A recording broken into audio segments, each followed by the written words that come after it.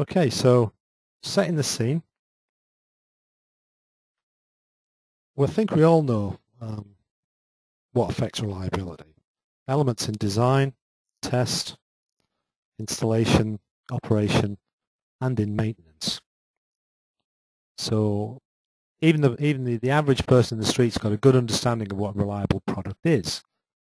It's our jobs as design engineers, manufacturers, service support people to make sure that we meet the critical demands of the customer on limited budgets and with a good understanding of what the risk in the product is likely to be.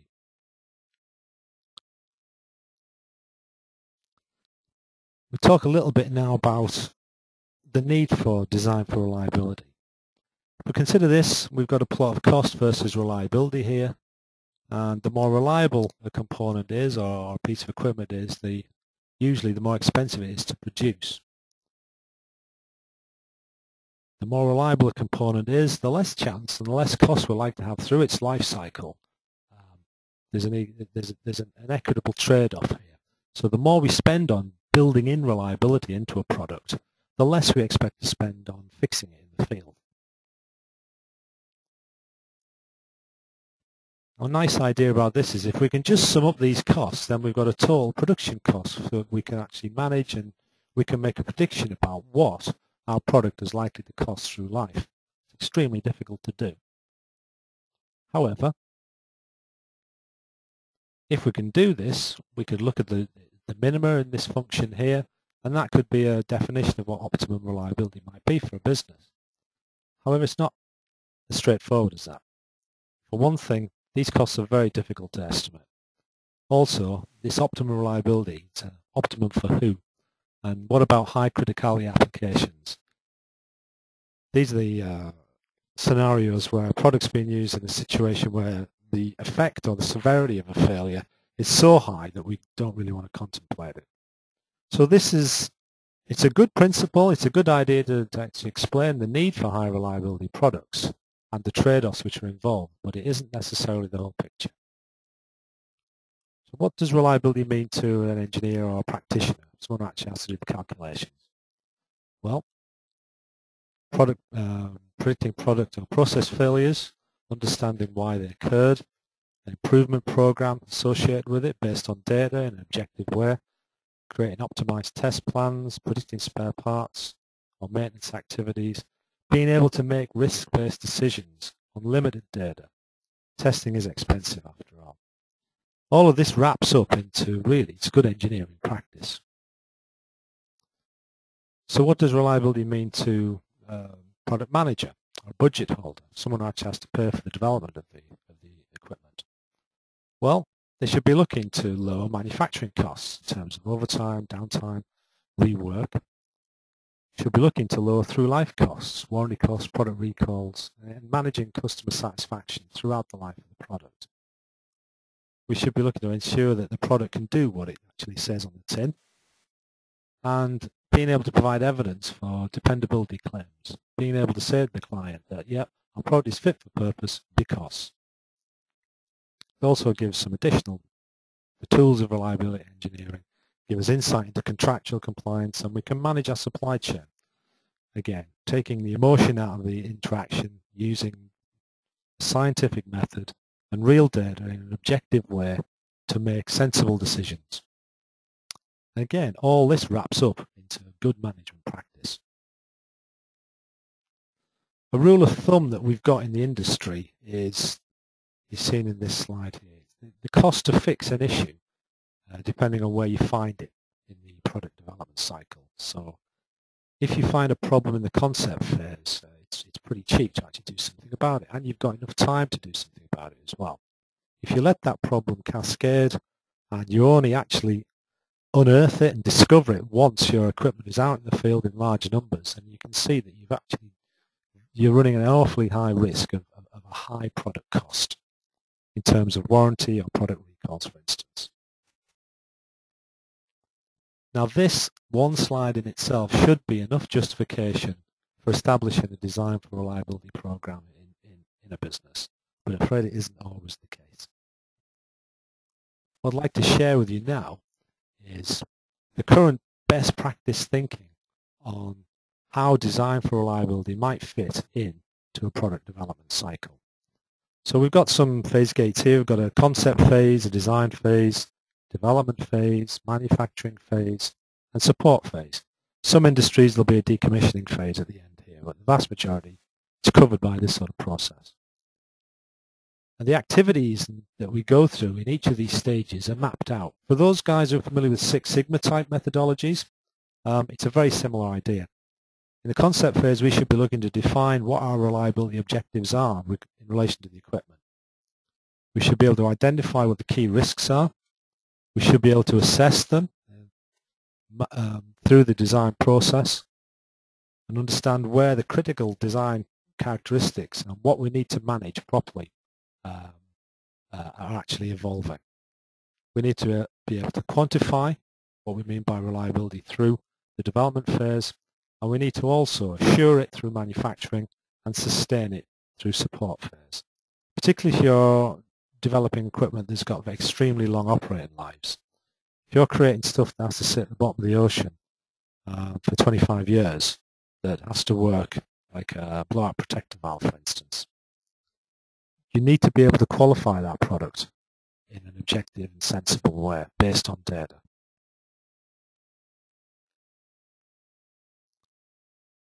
Now, one view of the typical reliability activities associated with each of these phases is shown on this next slide. So within the concept phase, a good definition of what the requirements and goals are, a good understanding of what the environment in which the equipment is going to be operated, how it's going to be operated through a usage profile, that's essential. That basically will drive the vast majority of activities throughout the entire product cycle. We need to be able to take this information, understand from product generation to product generation how we change things in an evolutionary way. We need to be able to unearth the risks, categorize them as those which are important to the design of manufacturing, and focus all our efforts in terms of understanding those issues and either mitigating or designing out the associated failure modes. And underneath here, in this section here, these are the sort of tools that if you can apply, tailor to your individual product development cycle. Some of these tools will be more important than others in some industries, but it's a real toolkit for being able to map initial requirements from the customer all the way through to delivering a product that can be used in a real operating condition with minimum risk. This is the basis of a modern design for reliability program.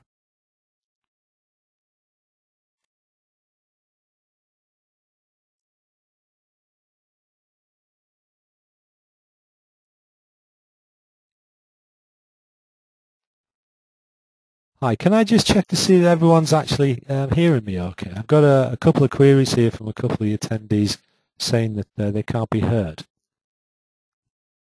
Could someone just type in to say they're actually coming through loud and clear? That would be really handy.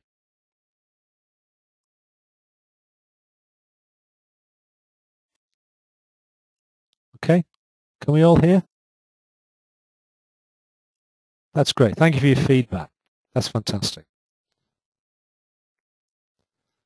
As I said at the beginning as well, all these slides will be available on our website that you can download, or we can actually email you directly.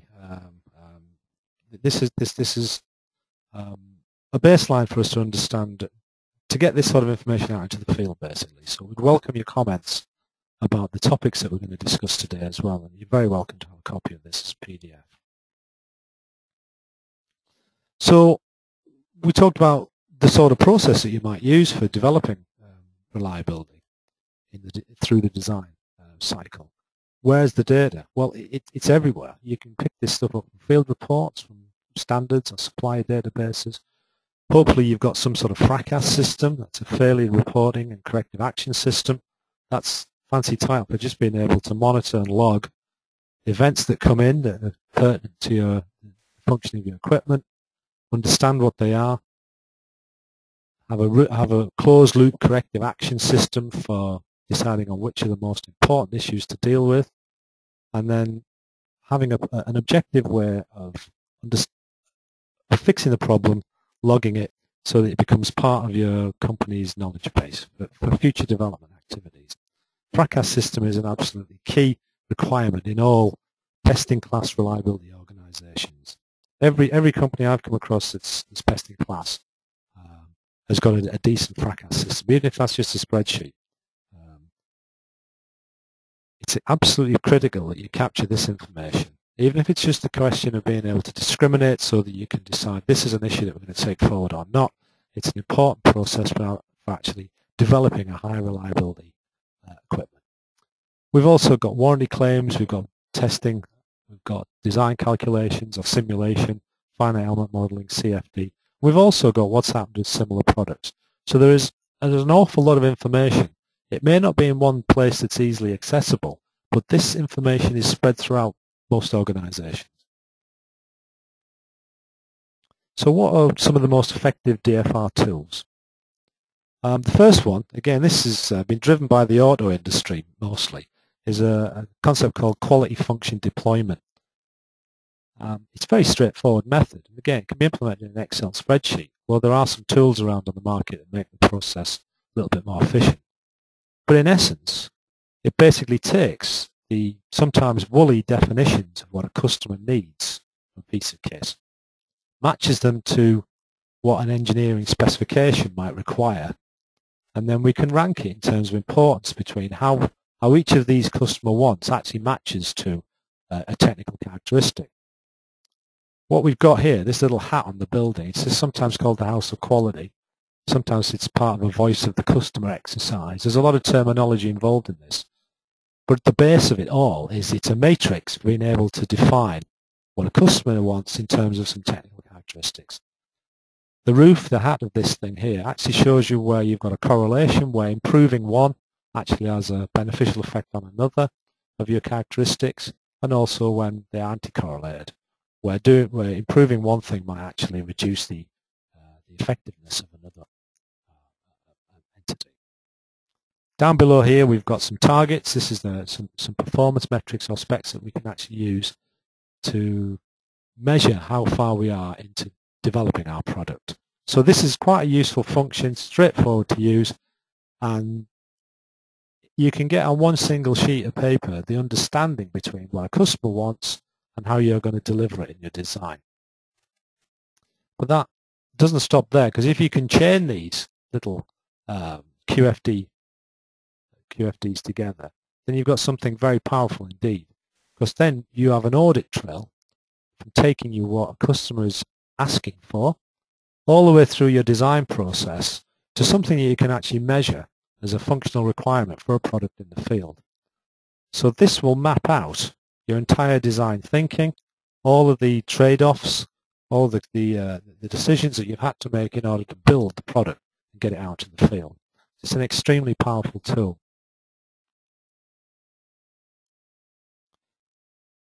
So how do you go about finding the right risks? The most straightforward method is a FMEA, failure mode effect and criticality analysis. Again, it's very easy to implement as a system.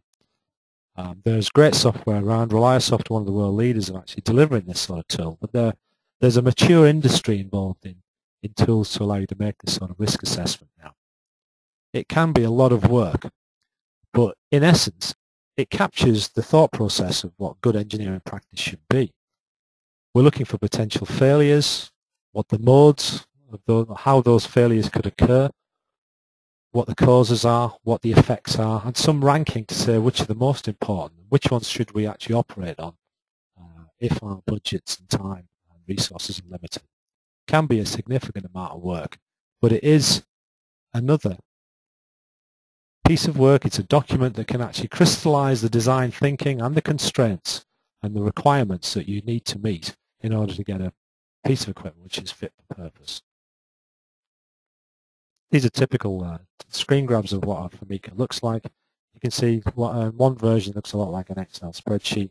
You can have a hierarchical view, or you can have this large worksheet type view. The key thing is that you capture the right sort of information in an efficient way. And like I said, there's a lot of software around now that can actually help you do that. Reliasoft's one of the better ones.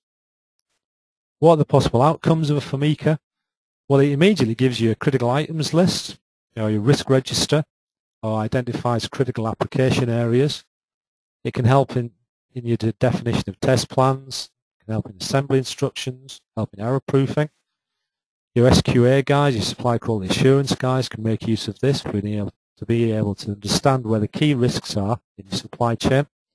It can help you understand maintenance plans. And in process FMEAs, it can generate process control plans. So it gives you an awful lot of insight and can lead towards an engineering best practice. One of the key deliverables from a good FMEA is input into a designed experiment. So DOE is a statistical process for trying to get the most amount of information out of a limited test budget. Again, it flows on naturally FMEA. We arrange a number of experiments, a number of experimental runs varying all of the factors simultaneously. And we use a statistical method to unpick the impact of each of these factors so that we can then optimize either some sort of yield or reduce a cost, or we can compare different designs, or understand how changing a particular variable or one of these factors might influence the lifetime of the product. This is an expensive business. To actually test and quantify what the lifetimes of equipment is going to be in variable usage rate environments is an extremely expensive and extremely difficult thing to do. But there are tools now. Again, reliability engineering is matured in the last couple of decades to the point where these tools are easily accessible, the methodologies are well understood, and being able to use them in an appropriate way can bring the business real benefit. These tools are all aimed about managing risk. And of course, with DOE, there's a possibility of actually incorporating not just physical testing, but the use of simulation as well for some of the experiments. There's a little example here to show simple design of a motor. If I'm testing a particular design of a motor, I have some factors here I want to change. For instance, we've got 5 factors: wire type, wire diameter, wire tension, winding method, coating material. 5 factors. We've got 2 levels, 2 different types here, 2 levels here, 2 levels here. So what we've actually got is 5 factors, 2 levels. That's 32 potential permutations of our experiments. Using a DOE methodology, we're able to reduce the number of experimental runs, but maintain a high level of predictive capability and understanding of what the outcome of those experiments actually means. This is the ReliSoft tool, and we're able to actually measure lifetimes in this, whether we've got failures or the results of an experiment where the motor actually survived the test conditions. This is what is used in life data analysis or Weibull analysis, so we can incorporate this into a DOE program now and make predictions about lifetimes using limited experimental budgets. One output of this is we can generate an equation which shows us how the factors actually change. So if we want to maximize motor life in this particular instance, then we have this equation can actually point us towards qualifying if we set some of these factors to their highest level, some to low. It also tells us which of these factors are actually insignificant in the design in relation to measuring the lifetime of the product. Lifetime of the product has an immediate impact onto warranty considerations and service costs and all of that sort of stuff. So being able to reduce the amount of testing, have a high confidence in being able to get insight into what the testing is actually telling you using a DOE process, and allows us to make some business decisions about the eventual reliability of the equipment in the field. We're not just limited to using physical testing though, and there's a real push in the industry to actually develop simulation approaches as well. We have a CFD, finite element modeling. What we can do with that, of course, is we can make parametric models, we can do what-if scenarios. The technology is advancing all the time, but it's reached a level of maturity now where we can actually gain insight and, again, reduce the cost in test and qualification. Okay. This leads neatly onto the concept of accelerated testing. We can develop our DOEs, or we can develop our test plans.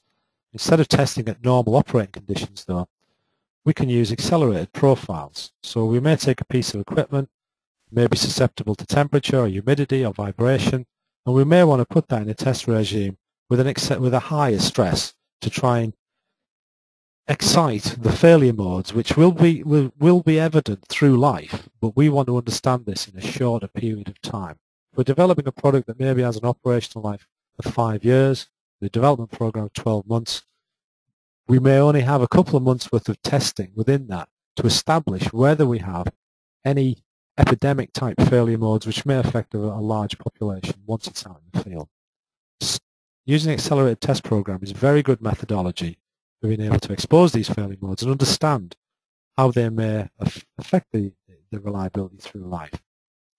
The approach we use is life data analysis, specifically Weibull analysis, so we can get a plot here of lifetime versus chance of failing, basically, on reliability. And if we can do this at several stress levels, and we can create a relationship between the stress and life, then we can then predict back to user levels, usage rate level, the typical user levels, what the likely impact, how our failure modes are going to be operating, and what sort of effect they're going to have through a normal operating period. It's an essential feature of any DFR program now, because this is a way of exposing the failure modes and understanding their behavior through life. Why is Weibull analysis so important? Well, it's a generic analysis tool, works with very limited data sets, gives you insight. The Weibull parameters have physical meaning. These parameters are beta and eta, tell you something about the shape of what the failure rate function, how failures will evolve through time or exposure in the operating environments.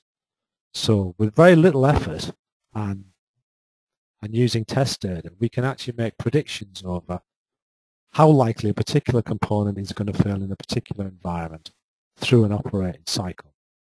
It models all types of failure mechanisms, infant mortality, wear out, corrosion, electromigration, and it's the most widely used technique, and there's a huge amount of literature. It's been around now for about 60 years, but again, software's caught up, and now the tools to allow you to do this sort of analysis sit on a PC, they could sit on every engineer's desktop. Those guys are familiar with the bathtub curve. It's a unifying concept in reliability, where we talk about populations of equipment. We have this behavior here, where this region here is called wear-in or infant mortality. It basically tells us how the failure rate of the equipment decreases with time once it's bedding in. In the electronics industry, this is the whole rationale behind using a burn-in program in order to weed out the components which are susceptible to this type of failure mode in this region. Over this region here, we have wear out. This is where we have your chance of failing with increases with exposure, like erosion, corrosion, that sort of idea. Now there are several functions we can use to model these regions. Log normal, normal for wear out, exponential in this region here. This is where the MTBF region is. But Weibull sits across all three paths. So we can use the same distribution to actually understand where we are on this bathtub curve. And it's one parameter within the Weibull function that tells us that, this value beta. Depending on that number, it tells us whether we're in a decreasing failure rate condition, whether our failure rate is independent of time or exposure, and whether our failure rate is increasing with exposure into the operating environment. Very powerful tool. We can use Weibull analysis, life data analysis, to actually generate these sort of distributions as well, where we've got some measure of what the operating conditions are, some measure of the stresses which the equipment's going to be exposed to. We can also use the same technique to determine the strength distribution of the population, how well the equipment that we've got can actually tolerate the operating conditions that we're putting it into. If we know these two distributions, and they're quite difficult to get, they're an expensive thing to get, But using tools like Weibull analysis, we can get some good insight into what these distributions actually look like. Then the overlap of these two distributions here, this represents the proportion of the population which are going to be affected by this by this region of the stress distribution. So all of these elements of the population here will fail because the stresses they are experiencing exceed their strength. One of the goals of design for reliability is to actually manage this interaction of stress versus strength. So we can improve the likelihood that our equipment will survive in its operating condition if we increase the design margins. If we move the total strength of the population further to the right here, we can have little effect on this operating stresses in most cases. So one strategy forward is to actually increase the strength. This reduces the overlap between our stress and strength distribution, so less of the population will fail. What we can also do is reduce the variation in product strength. Those guys are familiar with Deming's ideas about quality. Again, this is the whole basis of Six Sigma in manufacturing, is to reduce variation. So if we make this more peaked, and we can bring in this tail here, so it's not overlapping as much with the operating stresses. So again, we reduce the percentage of the population that are failing through life. Or we can limit in some way the effects of the environment. That's much more difficult to do.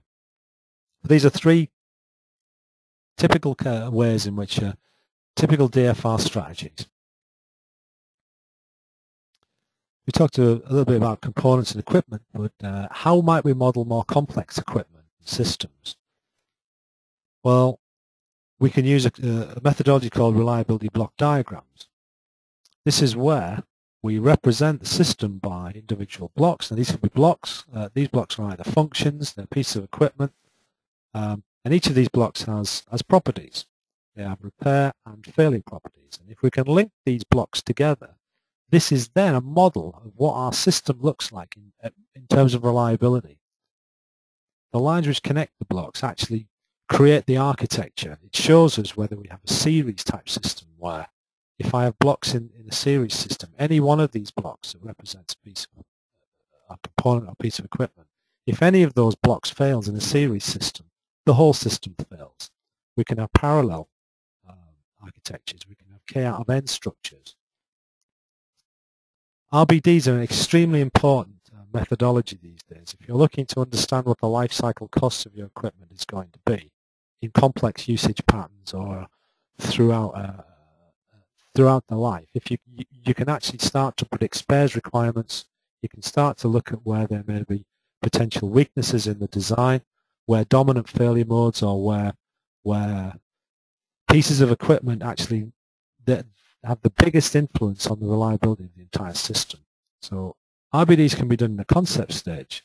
Can be considered as a black box to scope out what the specification of that particular piece of equipment might require in order to meet a higher level system goal.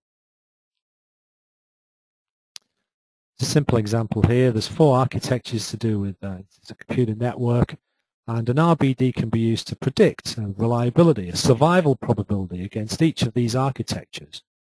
So we can understand the impact of the way in which we put this equipment together. We can also specify whether we're using commercial off-the-shelf type equipment or whether we have bespoke, special, high reliability equipment that we can put in our designs. We can use this as a simulation tool to try and get to a cost-benefit decision about how much effort, how much we have to put into our equipment and design in order to meet a reliability goal through life. So we can establish specification boundaries, we can establish subsystem and component requirements. We can use it in design optimization in terms of whether we use a redundant system, what sort of equipment we can use in what architecture. We can use it for scenario modeling, looking at running costs, potential failure modes and when they will occur through life. We can use it to actually appraise different designs, look at design selection, or actually help manage in the supply chain. as well as typical use certainly in the process industries, utility industries, of calculating how many spares we might need through life.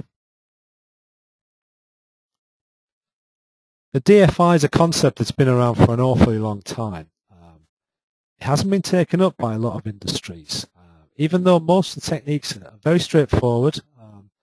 There's a lot of engineering best practice already done, but stringing it together into a program which can bring benefit to the business in general and manage risk through the entire product development cycle is proving difficult in a lot of industries. I'd like to share with you some information. Again, if this is freely available, you can actually get the summary document at the ReliaSoft website. But this is a result of a survey that was done a little in recent times. It's a self-selecting group who came back, and the list of participants, they include most of the best-in-class reliability leaders in the industry today. So what these guys are saying is probably as good as it gets in the industry today. It's an interesting view. So as far as the data is concerned, the split by region is it's mostly in North America, it's mostly in energy, technology, engineering services, there's other respondents, but we do have quite a good mix of people in there as well.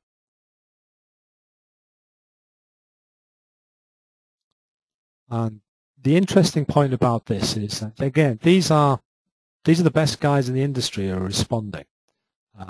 Only 40% of them do this sort of reliability program planning that can evolve into a design for reliability capability. Only 40% of them do in design, 30% in concept.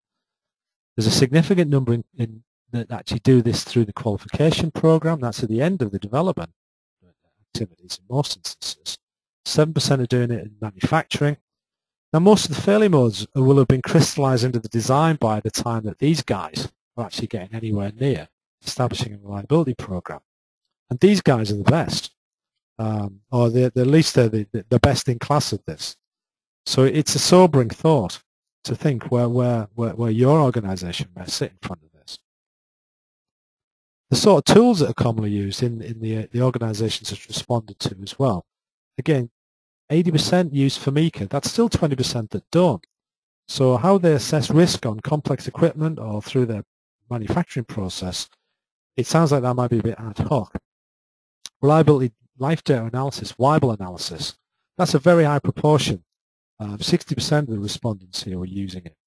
But if you don't use a tool like that, which can use sparse data, small amounts of test data, and link it with field reports, if you don't use those sort of tools, how else can you get insight into how failure modes can evolve through the product life? It's very difficult. Again, with FRACAS, there's just over half the organizations have an established FRACAS system, a failure reporting and corrective action system.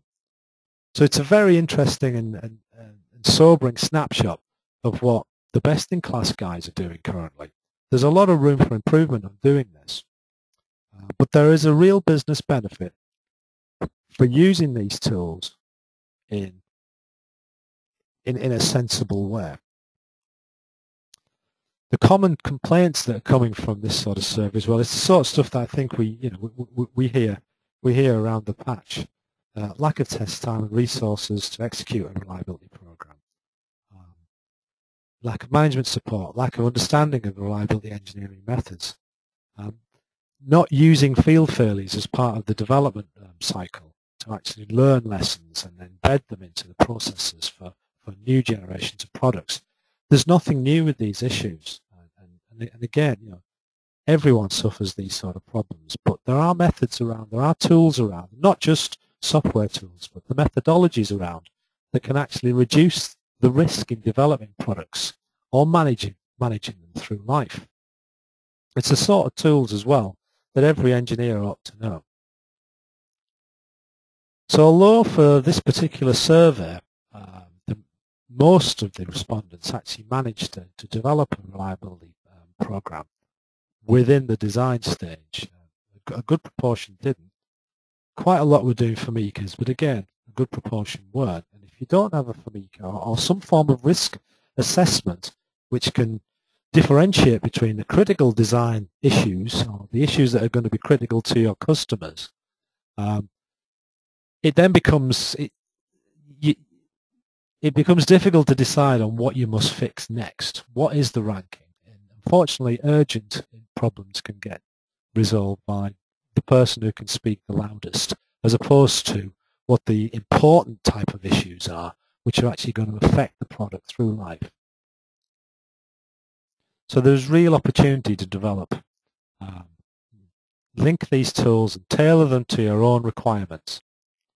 So in essence, design for reliability is all about managing risk, from concept all the way through into when the products are actually out in the field in customers' hands. The whole goal of this is to manage the risk of the development and use of the products. That's all. We can do this in a structured way, again in a Six Sigma type methodology, where we define, identify, assess, quantify, assure, and sustain. We can use each of these individual tools, but knit them together into a sensible strategy so that we don't always need to develop products which have super high reliability. Again, we've got to link it with what the requirement of the customer is.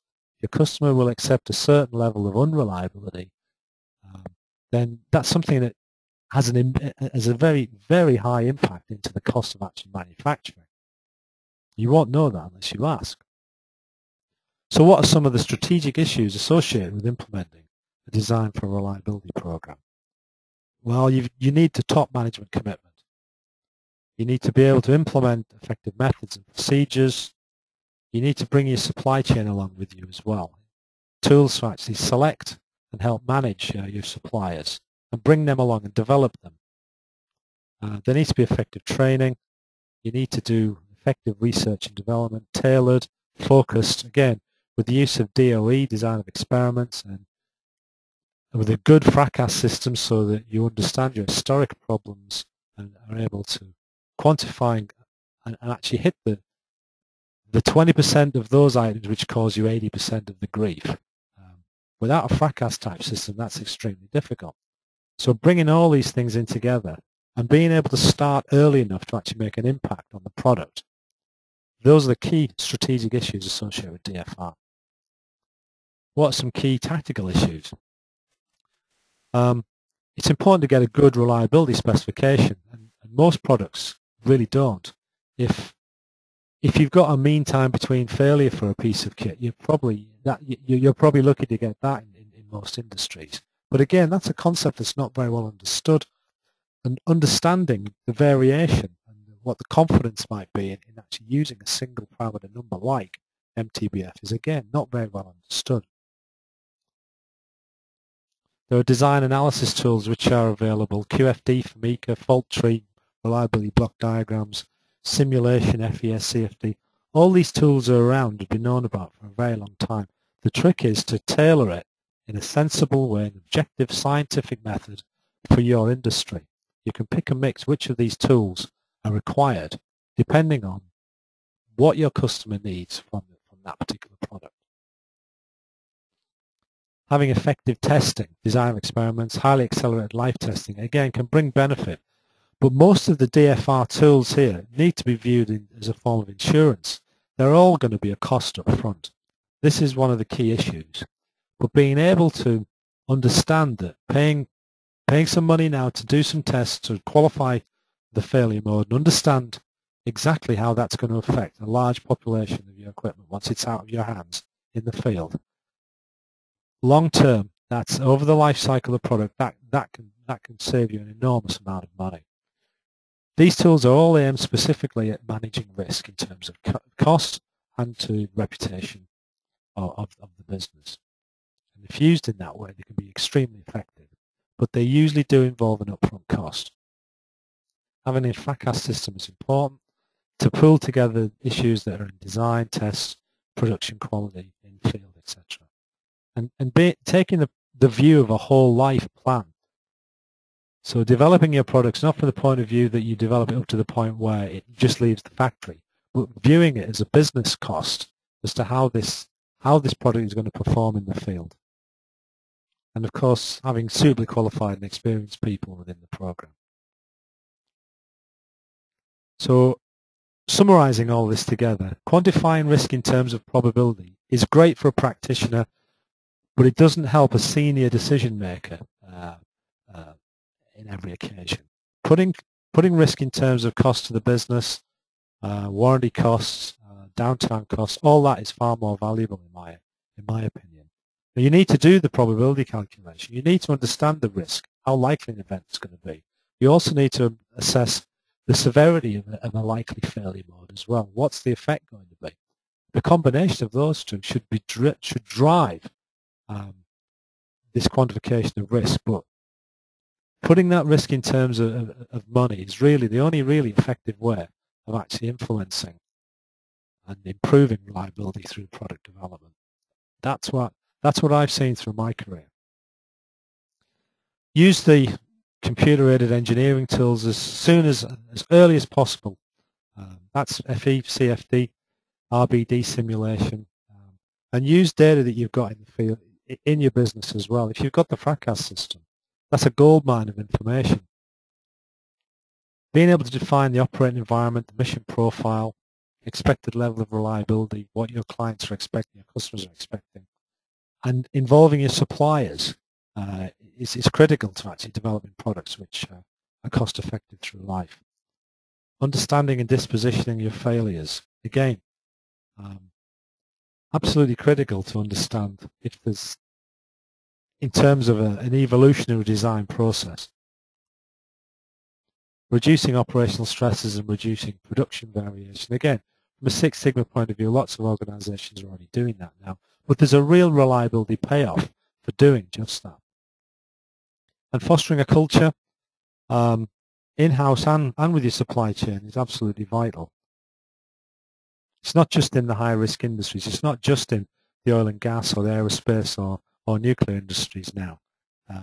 Customers are getting more sophisticated. Their requirements are becoming more constrained, more product functionality, faster. All of this leads to a requirement for understanding the product just a little bit better.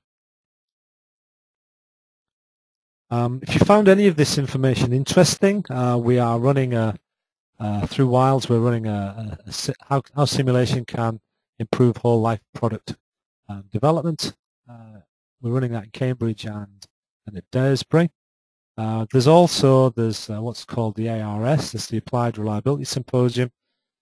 That's administered by Reliasoft, but it's an industry forum for best practice, for networking, for understanding what other people are doing with these reliability methods. It's in Warsaw in Europe this year. It's on the end of March.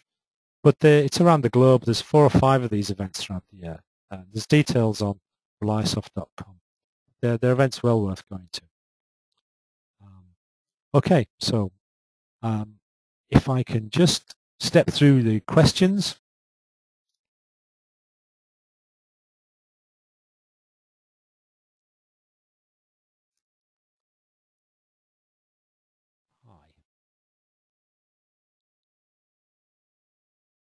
Okay, does anyone have a question?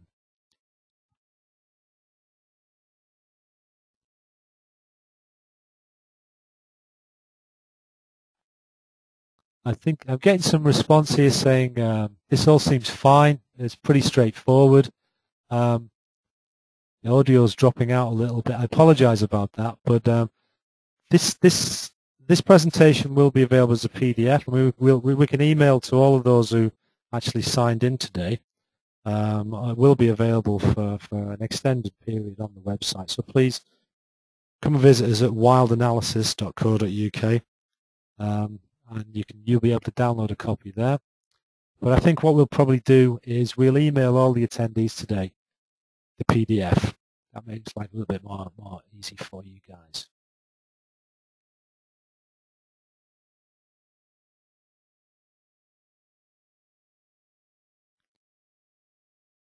Okay, I've got a question here. It says, what decision criteria do you use in Weibull analysis when considering maximum likelihood estimation versus least squares rank regression? Well, there's some general rules of thumb in the industry. If you've got a complete data set, if you've got 10 things on test, and you're going to fail all 10 to destruction, then a rank regression on such a small number of samples will probably give you a least biased approach, a least biased prediction. I would use MLE if you've got fairly large numbers of failures. If you've got 20 or 30 data points that you're looking at, and specifically if you've got a complex arrangement of suspensions, if you've got bits of kit in there that have got very large lifetimes of survival beyond the actual if the split between failures and survivors is quite large, and if you've got a large number of events after the final failure, then MLE is the only real mechanism for incorporating the survival lifetimes with the failure lifetimes. Rank regression has an issue in that survivors, if at the point of analysis, don't get incorporated in the estimate. So if your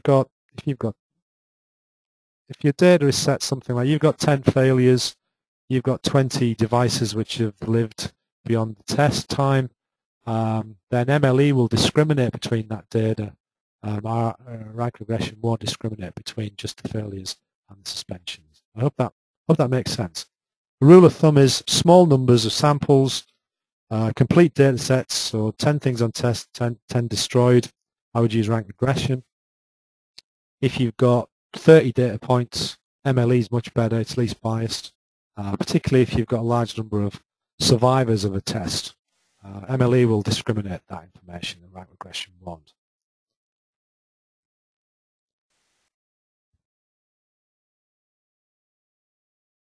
Okay, do you have any other questions? I've got lots of comments coming in saying thanks, very interesting. Also a few saying the sound quality wasn't too good. We'll take that on as a learning point. We'll try and do something about that for the next session.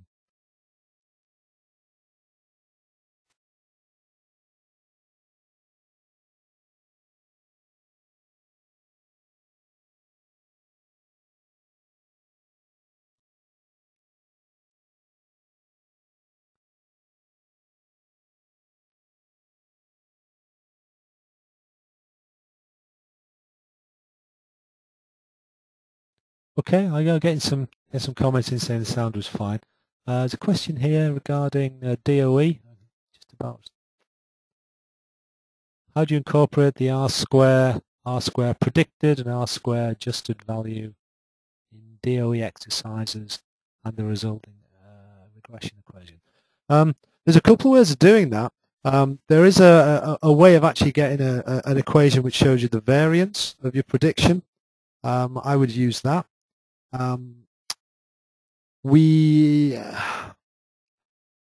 What I can do, if you email me directly with that question, what I can do is I can send you a little case study back that shows you how we do that. That might be easiest to do. So whoever sent me that, please send me an email saying, hi, interest in DOE, can you explain a little bit? I think it's, is it Abraham? So if you could send me that, Abraham, we can have a discussion offline on that, because it's probably easy to do with a couple of charts to show you. Okay. We can be contacted here anytime at wildanalysis.co.uk. My name is Mike McCarthy. I'll be delighted to discuss your reliability requirements. A copy of the PDF will be available. It's got our contact details on there, and if any of this stuff is of interest to you, we'll be delighted to talk to you. So please get in contact, because we like to know a little bit more about what the industry is doing.